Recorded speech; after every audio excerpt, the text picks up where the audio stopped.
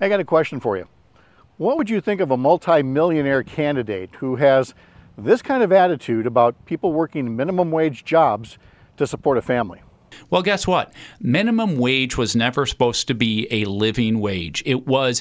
Minimum wage jobs were generally entry-level jobs that high school or college kids took, and it was a way to teach you at that age, I don't want to be in this job the rest of my life. I better work hard in school or work hard or get a technical skill, be it electrician or a plumber or whatever it is, so I'm not stuck in this job in another 5-10 years.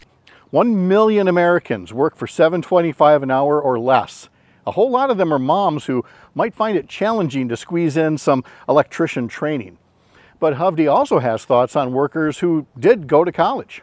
I think one of the unfortunate things about this whole culture, my child has to go to a 4-year college, is we've diverted far too many people into a 4-year college, getting a lot of degrees that they come out with that you can't do much with other than being a barista at Starbucks. I'm nothing against a history major or whatever studies that you got no skill to take and do that with.